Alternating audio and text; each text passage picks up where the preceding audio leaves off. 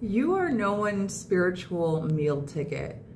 What God has purposed you for, He will bring you someone who will be willing to support you in what He's purposed you for, and not to put you in a box that you have for a long time wrestled to get out of. By the hand of God, you've finally been freed. Don't let anyone come along and try to use you for their purposes. And I am talking other believers, you know, do not let anyone try to use you for their purposes or try to bring you back down to this world when the Lord Himself has lifted you up. Don't let anyone feel like you need them to get to the next level, because you don't. What you need is the Lord, and He's been walking you along this path since your birth, whether or not you knew it. It is not by the hand of any man or any woman or any boss or anyone that you will excel, that you will do better, that you will get closer to the Lord. It is by God's hand Himself and the people that He brings to your life. This is how you can tell, like, who sent you, you know. You can tell who the Lord sends and who the enemy sends, because the people that the Lord sends, they're not going to try to utilize you for their own purposes. You know what I mean? They are first realizing that you belong to the Lord, and the things that you are already walking in, the Lord is walking you through them. You know, they're not going to talk to you like you're stupid or you don't know what's going on, because they are understanding.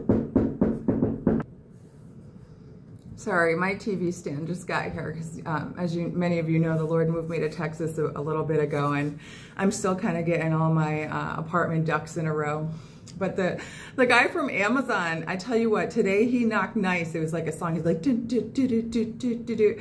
And the other day he was like banging like the police. Yes, I know how the police ring. Okay, I grew up a little. Anyway, so as we were saying, what were we saying? Yes. You are no one's spiritual meal ticket. You know, people that come into your life that the Lord sends are there to further you. They're not there to course correct you. You don't need course correction by other humans. You know, even leaders are here to lead the people to righteousness, not to micromanage them. The Holy Spirit is the one who brings us where we need to go, okay? But people who are from the enemy will try to use you unto their own purposes, and then they'll get angry when you are able to discern that, when you're able to discern that, hey, that's not the way I was going, or hey, you know, all of a sudden you started by treating me one way, and now all of a sudden you're treating me another way. You know, discernment is really something, and just don't be offended. Don't get upset when people are upset or offended by you. You know, you must be discerning. You must follow the Holy Spirit at all costs. You must follow the Holy Spirit at all costs, because people can bring you this way in the world, but the Holy Spirit wants to bring you this way. And guess what? People can't bring you this way. People can't bring you this way. And the people that the Lord sends you are going to be also going vertical. You know, there's going to be no, you know, none of that clashing, because you're all going vertical with the Holy Spirit. And yes, He'll bring people to help you, to teach you, to love you, to, you know, to whatever. But it's always going to be, there's going to be peace there. There's going to be peace there. You know, you can kind of, that's why red flags, I swear red flags are a sign from God. That's like, hey, I didn't send this person. Hey, I didn't send this person. Hey, I didn't tell them to say that. Hey, and believe me, there's a lot of people out here will say, God told me this and God told me that. Do not be taken advantage of. Do not be taken advantage of. There will always be red flags, and you must follow the Holy Spirit no matter what, because, you know, only God can use you.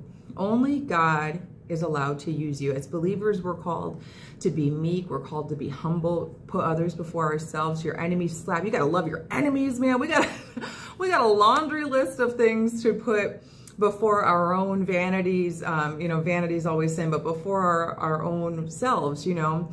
We're called to put others before ourselves. If your enemy slapped your cheek, give them the other one, which isn't literal, but it means, like, you know, your heart is postured in humility before people. You're to love your enemies. You're to pray for your enemies.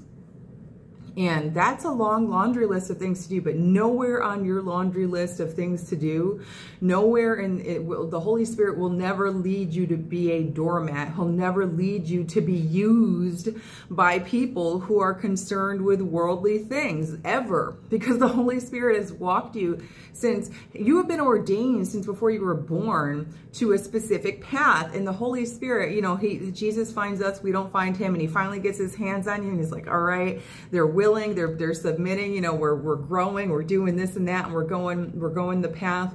And then somebody will want to come and grieve the spirit within you by trying to like tether you back to this earth, or try to tell you you're wrong. You know, all of a sudden you've been flowing in Holy Spirit, and all of a sudden someone's like, hey, whose report will you trust? And you got to trust the report of the Lord. You have to continue following the Holy Spirit. You have to trust that he's always guiding you. And the Holy Spirit doesn't need to send humans to make moves in our lives. You know, he'll send people to help us. But as far as getting to the next level, God himself does that. As far as the things that God has purposed for you, Holy Spirit's going to get you there. Will he send helpmates? Absolutely, all the time. Will the helpmates try to use you unto their own accords? No. Are they going to try to, you know, shame you and say that, you know, you're wrong for that, you know? Of course, because people who are concerned with this world, people who are, you know, have their own issues, are being led by not the Holy Spirit. And guess what? You're not going that way. And you've come too far on your walk to let anyone try to tell you you're doing it wrong. Now, there's a difference between edification and someone trying to be like a spiritual narcissist, because that's a thing. You know, I always hesitate to call people narcissists in general, because I don't believe you can label a person with a label, one label. But spiritual narcissism is a behavior. It's a behavior of those who try to use God and his word to control other people. And it's a real thing. And there's a vast difference between someone kind of correcting you in the Lord, because even the Lord chastises those whom he loves. He'll send believers to try to correct you. But you know what? On your worst day, when the Lord chastises you, he's never going to put shame on you. He's never going to lead you the wrong place. He's never going to treat you like he doesn't love you. So if someone is putting that on you, and you know someone's leading you to somewhere that the Holy Spirit hasn't told you about, guess what? That's not from the Holy Spirit. The Holy Spirit's going to let you know the plan before he lets someone else know your plan. So you just make sure that you're sticking close to the Lord so you can hear, and that you're not deceived by people that the enemy is sending.